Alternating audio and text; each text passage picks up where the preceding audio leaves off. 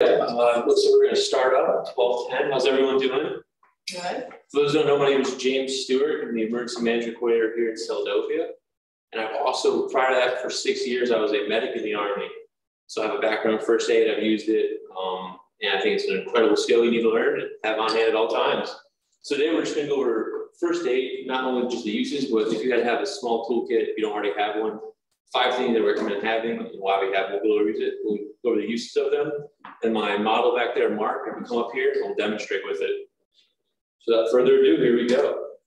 So everyone understands what's the importance behind first aid? Can anyone think of a time you needed first aid at your house? I know you have Abby, so. Yes. More than once? Yes, more than once. Absolutely. So yeah, first aid, you're more than 3 times likely to get injured at home than anywhere else. Whether you're doing home improvement projects or simply just walking around, you need to have first aid knowledge and have some form of kit. You also need to know where it is and what's in it. So what's one thing, and if you have any questions or any comments, feel free to just interject. I'll stop talking right away and we'll get to it. But what's one thing that you probably should check on your first aid kit? What do you think, Rick? Anything that's expirable. Absolutely, expiration date. So that's something people forget. Equipment, although it's like you kind of look at like a gauze, like can it expire? It can. It expired. When it expires, it becomes weak. It becomes non-absorbent. It really is not that useful. What's something else you should check? Triple antibiotic ointment. Yes. Why? And so something like that is you're gonna check is like where you can use it, where you can't use it. That's kind of segue. Most first aid equipment, like the antibiotic, don't use it on the eyes or face. So you got to look at like we call them contraindications. So what the contraindications are for the equipment, how to use it. Like for example, a tourniquet. Everyone know what a tourniquet is? I'll show it real quick. This is something they have. You can have it's a tourniquet. It's used to stop bleeding. Where would you not want to use a tourniquet? Probably the neck. Seen people use it on the neck before. Obviously not effective. You're not saving anyone's life that way. So this is only going to be used on the extremities. So you have to understand not only what the equipment you have, the uses for, but also what you shouldn't use it for. And a permanent marker, make sure it always works. If you're using it for marking your times on the tourniquet. Absolutely. And where do you want to put the marking the times? Do you want to put it on the tourniquet? Above or below. So what we kind of use, and this is what we use in the middle, you don't have to, is we put it on their forehead. So if you're using a tourniquet, they're already in a bad situation, they're probably going to a hospital. They're going to eventually cut the tourniquet off. So they might not see the times. So that's why you're not going to put it above or below because it's probably where the area is affected. It's where it hurts. So it's probably a little messy there. So we kind of say if it's on the right arm, we'll like take a big piece of tape, which is something we'll cover. We'll put a big piece of tape on it and we'll put TQ, which is abbreviation for tourniquet, and the time it was placed. And then honestly, we'll put a time on their forehead and people kind of understand that's when the tourniquet was applied. And get off on a tangent, we'll talk about it on the next slide. So I know I have PowerPoint, and I'm hoping no one was all bummed out when they saw PowerPoint over here. We're not going to really do a death by PowerPoint. They're just to kind of keep me on target so I don't go off on tangents. Mark knows I go off on tangents a lot. He gets me all riled up talking about the Coast Guard. Sometimes tangents are good. Yeah. I was not going to mention that. Mark likes to say the Coast Guard is part of the military. They're not. Homeland Security. They're Homeland Security. It's neither here nor there. But so yeah, so that's why we're here. We'll look at references, kind of just make sure I'm keeping on target. So yeah, first aid's important because the response time, especially where we live in the isolated area of Seldovia, how quick do you think that response time is? Very critical. Very critical. Absolutely. You need that response time, especially if you're bleeding, you're having a lot of pain, or like something's broken, you need to get someone out there quick. So that's why. Typically 45 minutes from the time the call gets in before someone is out. And how quickly can you bleed out if it's a arterial bleed to an artery, one of the biggest bleeds? 5 minutes. 2 to 3. If it's a femoral artery, you can bleed out in 2 to 3 minutes. So that's why first aid is critical, especially in Seldovia. We're going to have 45-minute response time, 2 to 3 minutes before you're going too far. Does anyone have any questions on why we need first aid? I feel like it's pretty self-explanatory, but just in case. All right, awesome. All right, so we're going to go over 5 simple items today. And when I say 5 simple items, we're going to touch on a couple more. So first thing we go over is gauze. Gauze is about 1 million uses. It's phenomenal. You can use it from simple small bleeds to packing a wound. If someone has like something going on, you can actually improvise like a wrap for an impalement. We're going to go over trauma shears, the importance of trauma shears, why you need scissors. And people kind of look at it like, oh, we're doing arts and crafts. No, you need scissors because what's something you need to do to treat a wound? You don't cut down. Yes, you also need to see where it is. So if I got hurt in my leg and I have jeans on, probably just cut all the way up. And it's very painful to kind of take the jeans off. So you can just cut the clothing away and you can see the injury itself. We go over a triangle bandage. People don't understand this cloth or anything like that. It needs to be improvised foam with anything. If you have a tablecloth or a bandana, these are phenomenal. And these are good for a lot of things. We're going to go over splinting as well. And then we're going to go over tape. We talked about tape a little bit. Also securing the interventions, what we'll call them. And the last thing is go over, especially where we live, is an emergency blanket, blizzard blanket, wool blanket, whatever you have, something that can keep you warm. All right, next slide. We use Scotch 88. Scotch 88. I think that makes you feel warm, but I don't know if you're actually warm. It stops the bleeding. And it holds together. That's fair. All right. I also don't want to keep saying next slide. I'm just kind of talking to myself on that one. But first thing we go over is gauze. So everyone has gauze. Everyone knows it comes in those like kind of 4x4 cloths. So it comes in like this. So a gauze, bunch of uses. And so we're going to go over, there's actually 3 types of bleeding. Does anyone know that? Has anyone seen this before? So you look at injuries, you're looking at 3 types of bleeding. Capillary, that's kind of like your small, like I fell, hit my knee, it's a little bleeding, it's kind of just like bright red, it's oozy, it's honestly, sometimes you put a Band-Aid on it, it's that inconsequential. But it's important to know because it affects kids, you want to have Band-Aids on, you put a Band-Aid on it, you're good to go. But post-venous, or capillary, looking at venous bleeding. Can anyone tell me where that comes from? Looking at the name. Veins. Veins, awesome, yes. The man in the blood red shirt. Perfect. So you're looking at bleeding from the veins. And with that, well, how do you think we're going to handle and tackle that issue when you're bleeding, they have that venous bleeding issue? Absolutely right. And I'm sorry, ma'am, your name is? Mary Jo. Mary Jo, phenomenal answer. So yeah, pressure. You're going to want to take the gauze. And what I like about having it like this is you can take the gauze, you can wrap the wound, and then you kind of use the rest as almost like a pressure ball. So you're not pushing randomly. So you actually can, and when Mark gets a chance, I'm going to bring him up. We're all going to clap, kind of embarrass him a little bit. But yeah, so for right now, first example, Mark, come on down. Have a seat. So Mark's doing a demonstration. So say Mark has some venous bleeding on his arm. He's running with scissors like he's not supposed to. They start bleeding. You're not supposed to? He's all red. He must be bleeding everywhere. Tourniquet in there. So you're just going to honestly say, take it, you identify the wound, you can wrap it, but then you take the extra, say if you notice it, you can almost twist it and then hold down, almost like it's a pressure ball. It's easy to use, gives you a good point, and it's there for extra absorbing. So that's something you can do with gauze as well. And that's what you're going to get with kind of a venous bleed. It's going to be a little more, it's going to be fluid. It's not going to be stopped with a Band-Aid, but it's not going to be life-threatening in that 2-minute time frame we talked about. And now the last one, arterial bleeding. Does anyone guess where that comes from? That's from artery deep. A deep artery. And those are the ones you're terrified of. Those are the ones having, if your Rick's out of the shop or someone's out of the shop messing around, one of those vehicles that's on jacks falls down, and that can cause an arterial bleed. Has anyone seen a tourniquet before? Awesome. I'm going to pass them out just so you can get some hands on if you want.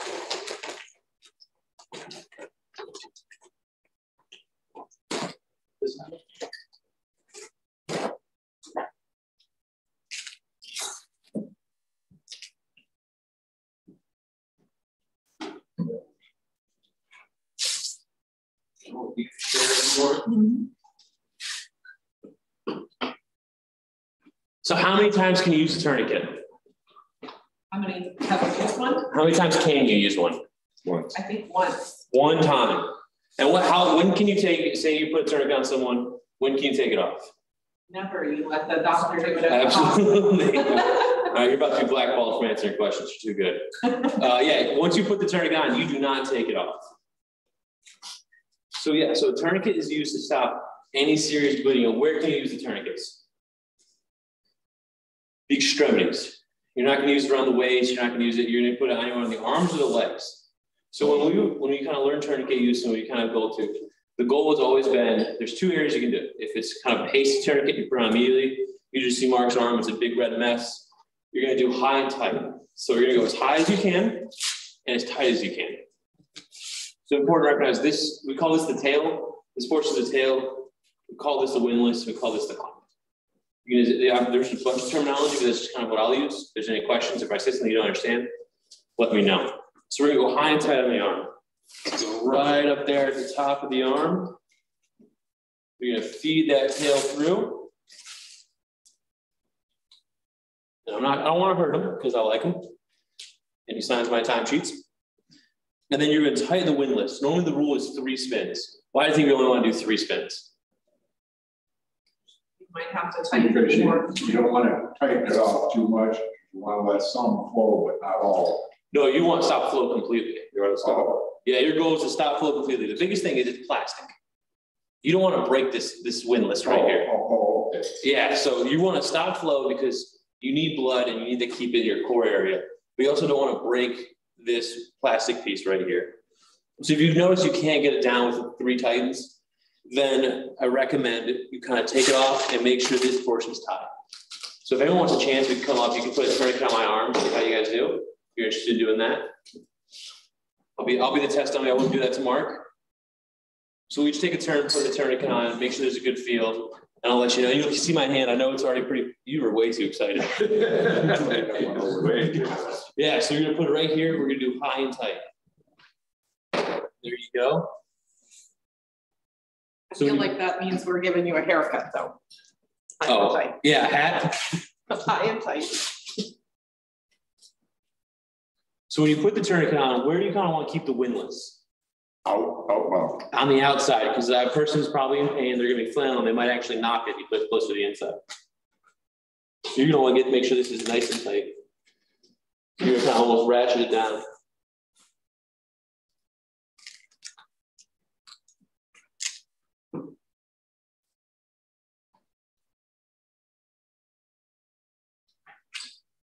You can put it on more if I can still. Make sure you have a good feeling. Well, if you don't want to. I've had it. Yeah, so that's kind of like you'll see is you're gonna have delayed capillary refill in my hand. Yeah. And that's when you know the blood's good and cut off, and that's what you want. And then if you want to double check, you can always see if there's a pulse. Oh, okay. Yeah, so there's not, and that's good. Okay.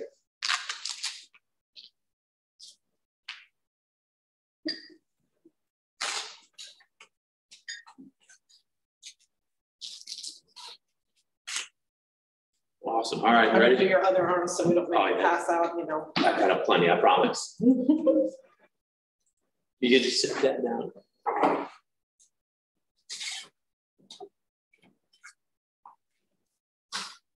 You want to ratchet that. There you go.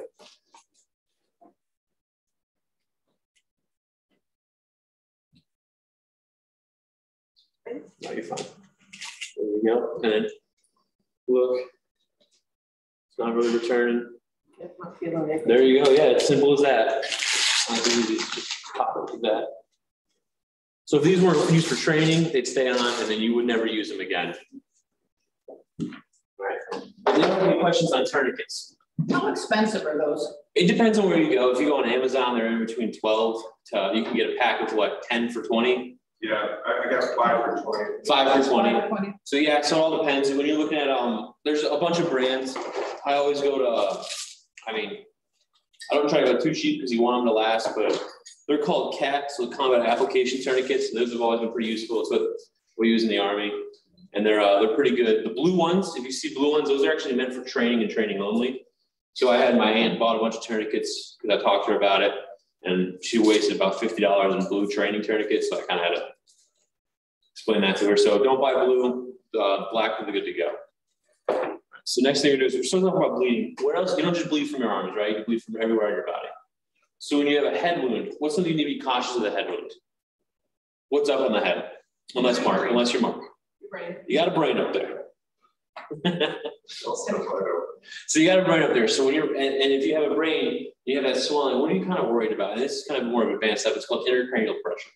Worried about swelling. So when you have a head wound, there are going to be heavy bleeders, but that's not always an indication of a serious injury, no matter what you're going to evac them. So when you wrap a head wound, always make sure you're not tightening it, you're not tourniqueting it, you're not putting way too much. You want to make sure there's material on it, make sure you're doing everything you can to control the bleeding. You're not putting too much pressure on the head itself. You also want to avoid covering their eyes. It can distort them, that can cause any issues. And again, like we talked about those contraindications, what are you looking for when someone has a head wound? Consciousness, you're looking at their eyes, seeing if one's dilated, one's not. Their ears, it's almost as clear fluid as cerebral spinal fluid. That's indication, and that's something you can tell to 911 when you call. Be like, hey, there's this weird clear substance coming out, or if one eyes are dilated, or there's kind of it's called nystagmus. It's a twitching of the eyes. That's a serious indication of another brain injury. So there's things you're going to look at. There's also fun things you can do. Say I was playing, have you ever heard of the game air roulette? Kids play it, shoot an arrow up in the air, you just try to dodge it. It's a very dumb game, don't recommend it. But say something happens where you get hit with an arrow. You're not going to remove that from it, you're going to leave it in there, but you need to find a way to stabilize it. You can take gauze, if you have big hands like I do, you wrap it a couple times around your hand, and then you just start making it, we call it a donut. So then you just kind of wrap it around and it feeds itself. And you can watch, but then eventually you're making just a donut to stabilize whatever you need. And then you can pack the rest with the other gauze. So gauze has 1,000 different uses. It's very effective and it's something I recommend. And if you have that 4x4, those small sheets, those are good, but I also recommend looking at getting some of this gauze, some rolled out gauze. They also sell like this, which is a lot easier to manage. You just kind of pop that tab and it comes out slowly so you're not losing gauze on the ground. It's not getting too dirty. You can just slowly pull it out. This is effective. You kind of keep it. So this is my own little first aid kit. It's a fanny pack so I can wear it while I'm hiking. No shame in me. No issue wearing a fanny pack at all.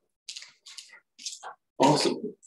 Does anybody have any questions about gauze or any bleeding? Why do you think we go over bleeding first and why it's so important? It's most critical because, like you say, you bleed out, it's over. Yes, you need your blood.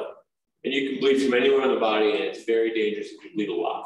It's called hypovolemic shock, and once you enter it, it's very difficult to get you back. All right, triangle bandage. And this thing is splinting. You can also use it as an improvised tourniquet. Say you don't have one of these cool nifty tourniquets like I do. You can take this and you can wrap around the road, tighten it as much as you can. That's a good way to use it. Improvise as a tourniquet. Sling. So Mark, if you don't mind coming down one more time, bring over how to make and use a sling. So what happens? Why do you think we want a sling? Help stabilize. You want to stabilize. So once you get it stabilized, you're also going to check for that pulse. So say Mark broke his arm.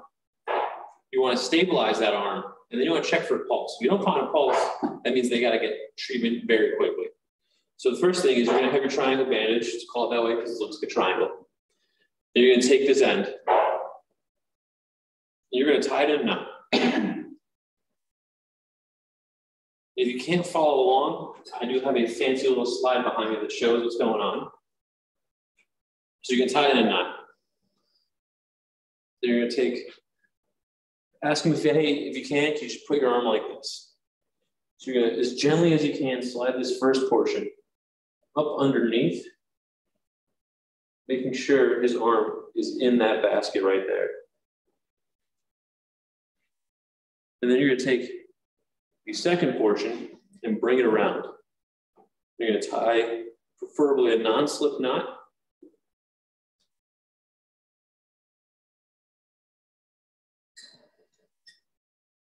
And if you want to, you can always tighten it. You can always, but that's going to kind of act as Mark's sling right there.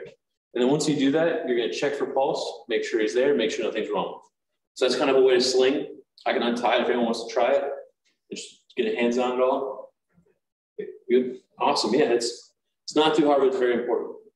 Does anyone know what an anatomical splint is? That's where you're using your own body to splint. Absolutely. So that's something you get. How would you sling a leg? So say someone broke a leg, how would you put that in a sling? Tie it to the other leg. Yeah, you can't. So you have to use that anatomical splinting.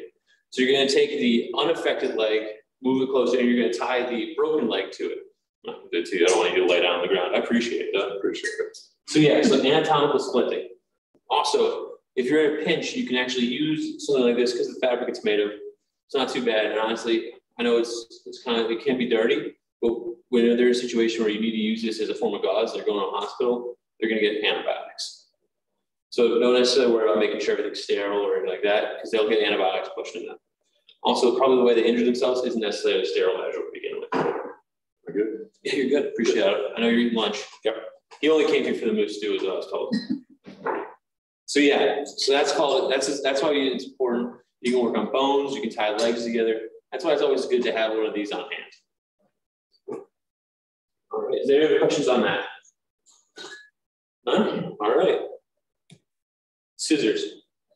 So we kind of touched on it at the beginning. What's the importance of scissors? Why do we use them? And then is it just any regular old scissors, any of those like those fancy, what type of scissors do you think we need? Craft scissors. Yeah, so they're any form that pretty much has a blunt bottom end. And I'll walk around. So this is what I'm talking about. This is the blunt bottom end. So yeah, anything with a nice blunt bottom end is good to go. Yeah, absolutely. Just you don't want to stab them. You don't want to take just like fabric shears. Next thing you know, you have a cut from here to here where there's a small one. So that's why it's important to have these. So one of the biggest things is you want to be able to see the injury itself. And scissors, and you don't necessarily have to cut up the entire leg, but you can make a small incision, just cut right there. And especially if it's cold out, you want to keep some clothing on them. So scissors allow you to do that, allow you to see what the wound is, see what's going on, see what you're treating. So that comes back into tourniquets. So there's ways to do it where you put the high and tight like I talked about, Mark. But then once you're able to cut away and see the wound, where do you think you should put the tourniquet? Above it. Above it. Above it. So you're looking at 2 to 3 inches above the wound. But where would you say I got hair in my arm, like right here? Where would I not want to put it? On the elbow. You don't want to put it on the elbow. And then some situations where it's a very bad issue, you have to put it on 2 to 3 inches, but it has to be on viable flesh. So you have to make sure the entire arm around is good to go. So you're gonna cut up and you're gonna see the wound, and you're gonna put 2 to 3 inches above, not on a joint and on viable tissue is what we say. So that's why scissors are important. It allows you to really understand the situation. And one of the biggest things you can do in first aid, what do you think one's the most important things you can do in first aid?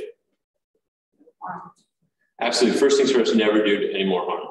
You have to pass along information to the people that are responding. So they're prepared to respond. They know what they need. They know what they need to prep, like what equipment they need to prep. So scissors are great at doing that. It's also, if you have multiple people injured or you don't want to use all this gauze, you can cut the gauze with scissors. You don't have to sit there trying to tear it or fumble with it. It doesn't tear that easily. So scissors are great for also just utilizing and mitigating the waste of supplies. All right. And then tape. It's kind of a jack of all trades type of tool. I think tape is phenomenal. When you use tape, what type of tape do you think we're talking about? Duct tape. I mean, if you have it, if that's all you have, sure. But recommend using first aid tape, whatever. First aid tape. And some of the good things about the first aid tape is it's waterproof. And why do you think that's imperative? Why do you think you need some form of waterproof or almost liquid proof tape? Because if you're putting it on somebody, there might be bleeding. You want it to stick. Blood slippery. Yeah, absolutely. Kind of a combination of what Mark and Rick said. There's blood. You want to make sure that tape's sticking. You want to make sure it's a good adhesive. And you can rip it with your hands without needing scissors. Yes. It's easy to tear. Yeah, it's easy to break. Yeah. Duct tape is as well. But yeah, so the sides of tape are easy to tear, but itself it's fairly strong. So one time tip we use, and one thing we always look forward is it's called dog earing our tape. So you don't want to be kind of there fumbling trying to find the start of the tape. So we always take the end piece, we just give it a little fold over on itself, which is dog ear. It's the easiest way. When you're done with it, you're good to go. So you don't just use tape for treatment. You also say you put the tourniquet on. You put the tourniquet on. You also can take it and you tape down. So once the windlass is in here, you can tape that down as well. So you just kind of wrap around the arm, tape the arm. It almost looks like one of those old barbershop pulls. And that secures the windlass so that in case they're moving or gets bumped on something, it doesn't pop off. You also use it to tape down gauze, which is phenomenal. And you can also use it, like I said, so you have a lot larger tape on those bigger rolls. See they're hurt on their right-hand side. You can put it on their left-hand side, and you can put like TQ 1215 gauze, and you can just write down what you did. So when you the ambulance gets there or the helicopter, whoever's responding, you're not kind of just remember everything you did. You can actually be like, hey, I did X, Y, and Z based off of what I've written down. It's very easy to do. It's super useful. And if you have a Sharpie, there should be no problem.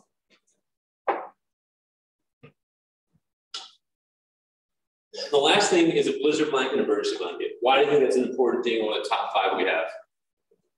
Because you live in Alaska and it's cold. So when you're bleeding, what happens to your body?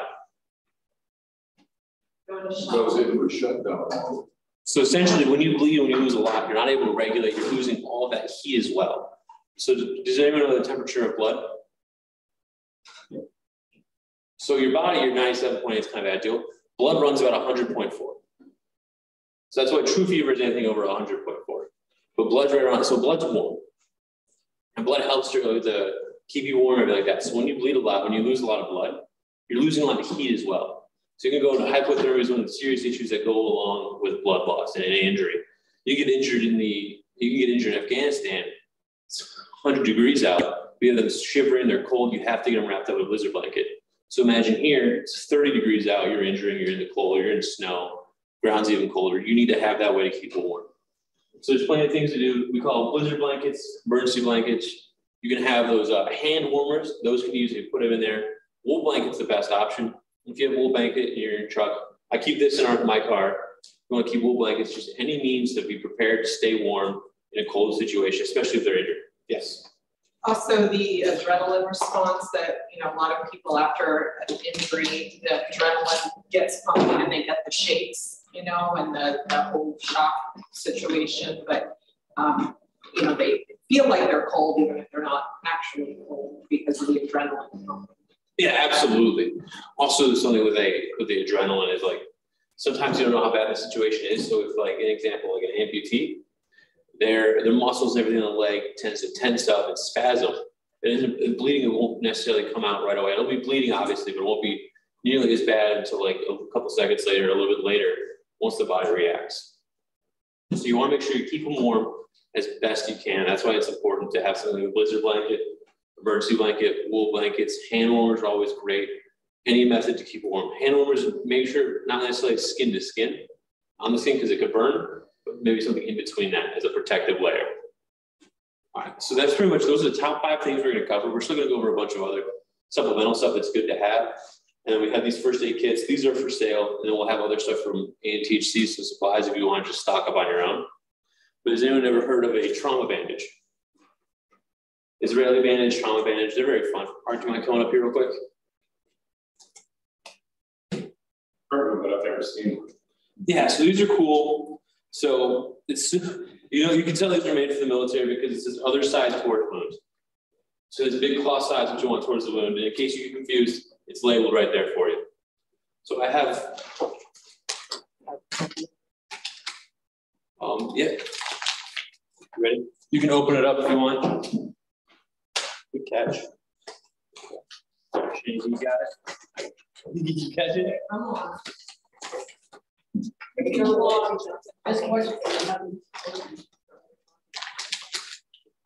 This is the abdominal one. Ah! Got it to the face. You okay? Touch in the face. All right, so look at that. You open it up. It says other sides toward wound. That's the abdominal one, which will be a little bigger. It goes on the abdomen. You're not going to put a lot of pressure on it. It's the abdomen. It houses a bunch of organs. So essentially, you're going to take it. You're going to see the wound. You're going to put that other side, that cloth side right there. And then you're going to wrap it. And it has that Velcro because it's helping stick right there. So you don't have to necessarily, that's if you don't have any tape, you can always tape it again. And then it has a clip at the very end where you can clip it in. So essentially, you put one side through there, one side through there, and you're good to go. So say Mark was wearing his scissors, hit his leg and his arm. You can essentially have gauze and then put this on top of the gauze. It holds pressure for you. So you don't have to worry about holding pressure. You get tired, start sweating, you're not in great shape like I am, can't hold pressure for that long. This does it for you. I have a good question here about these face wrap type things. Should they be tossed out and replaced periodically to start losing their elasticity if the Velcro stops working? I mean, are they still valuable? Because like what I do when the Velcro is not working anymore is twist it up, if I don't have tape. Yeah, absolutely. There's a bunch of things you can do. That's why I said always check the expiration date. So luckily, I still have a bunch of stuff from when I left the Army, so I'm able to take them out of plastic and use them. I'm not going to leave them back in there. I'm not going to reuse them because they're going to probably go a lot worse. And there's this thing called like the shark. So I would do is always check the expiration date. When you pull them out, if you have time to do a quick inspection, make sure everything's good. Be prepared to improvise.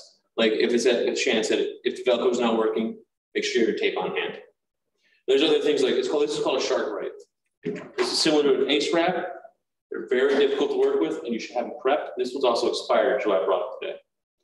So what did you call it? It's called a shark bite. That's the technical. So yeah. So it's Coflex, Coban. You know when you give your blood and they wrap it around, pretty much put on your arm. So it's like vet wrap. I'm not sure what vet wrap is, but pretty much that's so essentially it's the exact same thing, but this can also act as a tourniquet. This can get that tight.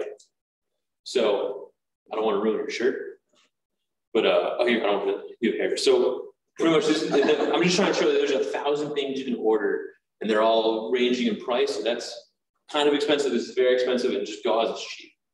But it's Coban. You put it on there, and it sticks to itself the entire time. Can I check that? Absolutely, yeah. You can pass this around as well. So the benefit to that is that it'll stick to itself. Yeah, it sticks to itself constantly. So have you ever given blood? Have you ever given blood? I'm not trying to play on No, I always had to have. So you have that Coban, that stuff that you kind of just put on your arm that holds everything in place. It's the exact same material, but it's very sticky and it sticks to itself. Yeah, that's exactly what that wrap is. Probably not as sticky. Like that's expired. So I was gonna say expired. That's probably why it's more sticky. All right, and this one is the abdominal one I was talking about. Again, always on that very other side towards the wound. In the abdomen, you're gonna have a big area to cover. So with the abdomen, if you have bleeding, are you gonna want to put a lot of pressure on it? No, you're not. So this is kind of where it's a nice big pad. You can have it doubled up, or if it's a big area, you can have it just singular. You're gonna put on, you're gonna lightly wrap. If they can lay down, you're gonna have them lay down. And what's something you think you can do to get that pressure off the abdomen? Have them flex their knees. Kind of bring their knees close to the chest. Yeah, bring their knees close to the chest, kind of takes a lot of pressure off that stomach area. So there's a bunch of things you can do. This is the abdomen. It's the exact same thing as this. You can take it off if you want.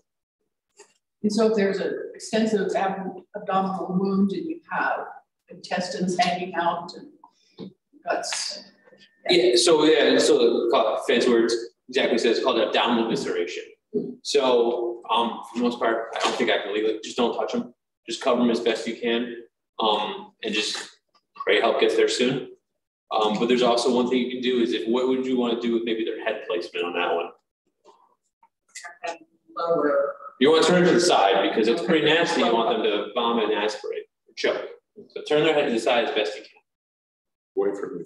Yeah, absolutely away from you too. That's a big one. That's definitely understated.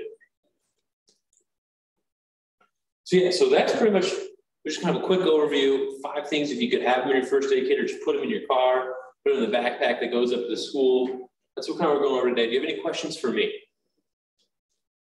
Burn. Yes, what about them? So what's the first thing you want to do in the event of a burn? Probably want to get them away from the source of the burn itself. So you want to say they're on fire or where it's coming from, you want to get them away from the burn. There's also things with burns can happen not just from fire, but what else? Steam. Steam. Chemical, and electrical. Those are the big areas. Chemical, steam. So electrical burns are very dangerous because in an electrical burn, there's also, you can see it on their hand. And so an example is we had an individual in Afghanistan who got a shot, grabbed this fence, didn't realize it was a high voltage fence, went through his hand. What happens with electricity? Went out his foot. Went out his foot. And burned a hole all the way through to the foot. And yeah, he had all that internal damage. And we were able to, if there's an entrance, there's going to be an exit most of the time. So it came out his foot. And I remember we were treating him, we looked at his calf. His calf was bruised and it was terrible. And it was a nasty mess. And it came out his foot, and the bottom of his foot was almost blackened. It was in between his big toe and then the toe right next to it. I don't know the name of all the toes, I'm sorry. But so that was something as the burns, we didn't realize, oh, there's going to be an exit, so you have to treat for that.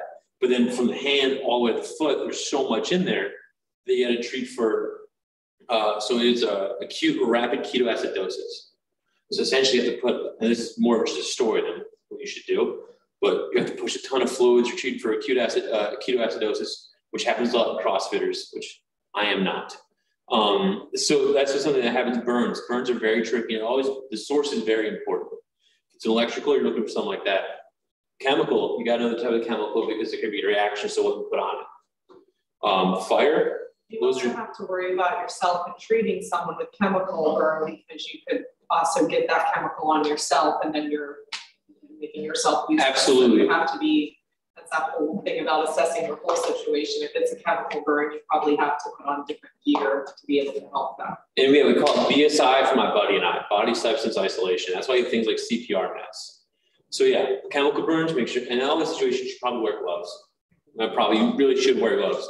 But BSI, body substance isolation for my buddy and I. It's not just for them, it's for you as well. And then fire burns or thermal burns, those are also very dangerous. The skin gets very weak. And those, when the skin's affected, it depends on what degree it is. What's one of the biggest things we're worried about as well, once they're out of the fire? Absolutely. Infection. I think anybody gets burned any of those ways, doesn't happen instantly, but they will go into shock. Yes. The worse the burns, the more severe the shock. And the quicker. Yeah. Absolutely. Yeah, and also because it also dehydrates you. They're going to need a lot of fluids. And if they can drink by the mouth, absolutely. But how should you think you should give them fluids? Well, if they can drink it orally. You want them to sip it slow. You don't want them to give them Pedialyte and have them chug it, and next thing they're throwing up Pedialyte. You want to have them slowly sip fluids. Other than the chemical burn, you want to leave all their clothes on, leave them intact. Yeah, you want to leave them intact. You also don't, because then you also don't expose them to the elements. You want to be able to identify where you're not going to try and pull the clothing out of the wound itself. They're going to have a bad day. And so if you're in a situation where there's burns, you have to be prepared for the smell. I did a rotation at the burn ward at BAMC, and it's Brooklyn Army Medical Center, or no, SAMC, and it's one of the worst smelling places in the world. But burns, they're going to be in a lot of pain, and you're going to make sure that don't remove the clothes, don't rip the clothing out. Shoot what you can to get them out of the source, get them in a place where they're able to stay warm and get help. Like Shannon said, chemical burns, make sure that you're not putting yourself in a situation where there's going to be not one, but two injured people. Awesome, thank you. Irregardless what they say, for a fire burn, you don't touch their clothes, you pour water on them. No matter how dirty the water is, you pour water on them. You get the people at the hospital to deal with the mess that's made. That's the big thing. Do you have any questions about anything else? Anything else you want to learn? Any other considerations or any injuries you've seen in the area that we haven't really talked about that hopefully I have some information on? I've only had to respond to a few really bad situations ever, and one was someone getting hit by a car on a bicycle a few years back here, and the other one was a burn. And I was one of the first people on scene with Jan Yeager, and I just happened to be there. You know, I'm not one of the EMT crew, but I just acted as her gopher. You know, I said, what do you need me to do, Jan? Because she was an EMT and first responder. So, you know, we talk about a lot when you're doing first aid, CPR, assessing the situation, but calling for help. And in that case, there was two of us there. And so I was the one that was able to do the calling for help, and she was able to administer the first aid. And I was just her assistant, you know, just tell me what you need. Tell me who you want me to call, you know, and it's, you know, both of those situations, we had to have people. I mean, both of those situations, you had lay people that were not first responders right there in the situation of first responding. So I think it's important to give clear directions if you're the first responder to any bystanders that might be there. In the situation with the bike and car situation, it was a while before the ambulance got there. I mean, not a long while, but there was a while before the ambulance got there. And those of us that were there had to immediately take action and secure the scene, because it was in the middle of Jackalope Bay Road. And we had to make sure that other cars weren't going to come up on the scene and, you know, let this person know laying in the middle of Jackalope Bay Road. And then you have to know something when you respond. Know your limitations. That's the biggest thing. You're not going to do anything uncomfortable or something you're not really sure if you can do. You have to know your limitations, because like you said, you're supposed to do no harm. They're already having a bad day. Don't make it worse.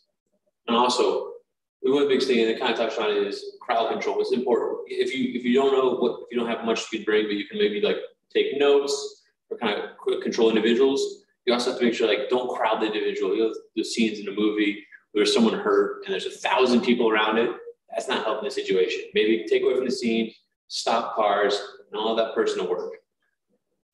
Awesome. Is there anything else?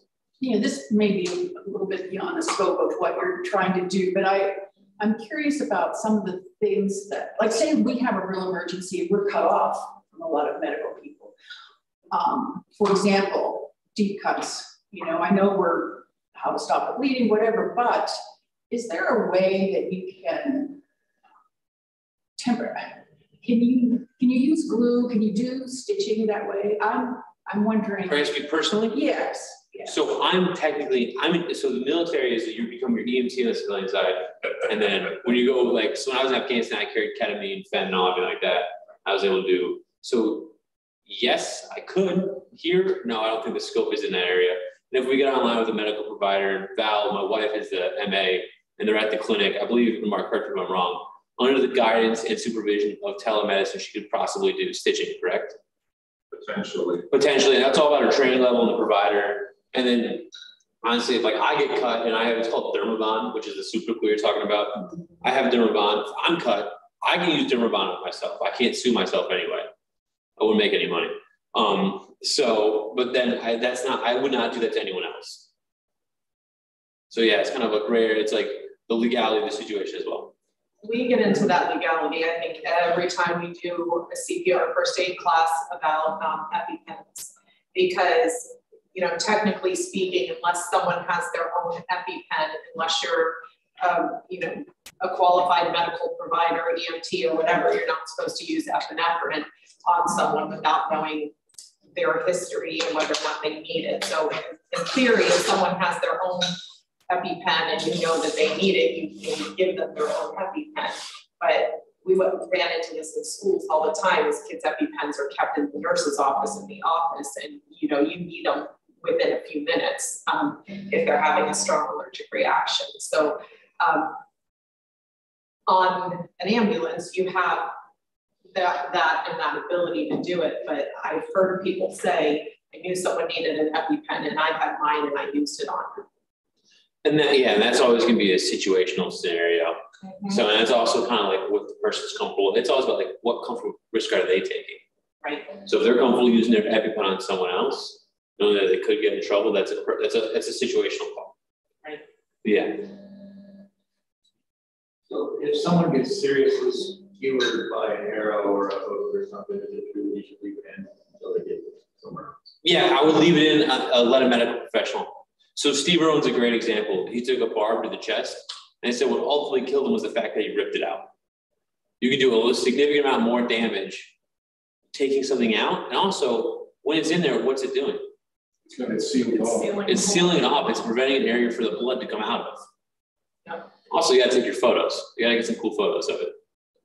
It's a joke. Please don't take that seriously. But yeah, if there's an arrow or a barb, don't take it out, because there's a situation, say it's like a large fishing hook. They might have to surgically remove it. And that might be the safest option. And fishing hooks are legit here. I mean, yeah, ask the medical providers how many fishing hooks they deal with, you know, regularly. Yeah, that's the thing, is like you might have to surgically remove it, which means you have to cut the skin and pull it out, which we're not going to do here. It's not going to kill them to leave it in. But yeah, so that's something to look at. Is good. That's a good question. Leave it in until a responder on the scene can get there. Even if it's in the eye, anything like that, just leave it in. Awesome, great question. Any other questions? Awesome. All right, round of applause for Mark. Thank you so much. All right, I appreciate your time. Thank you so much. I hope you enjoyed the food. And next month we look forward to seeing you, everyone. Wheel of Names. Wheel of Names. Yes, we have 4 eligible individuals for the Wheel of Names. The prize is a life straw pack. Oh, I didn't even realize it was up here. All right. John is going to call it out. If you have any need for any first aid information, please feel free to stop by, ask questions. I'll be happy to help. How was the soup? Excellent. That I cannot wait. Turn it off. saw you get what, 3 or 4 volts?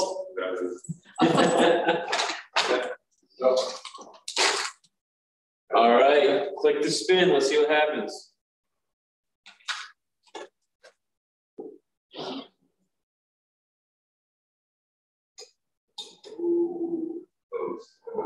Oh, John's our winner. Awesome. We won't say that was rigged at all, I promise. All right. Well, thanks everyone for coming. We appreciate your time. If you have any questions, feel free to ask. Come talk to me right around the corner up in that office. All right, thank you. Thank you.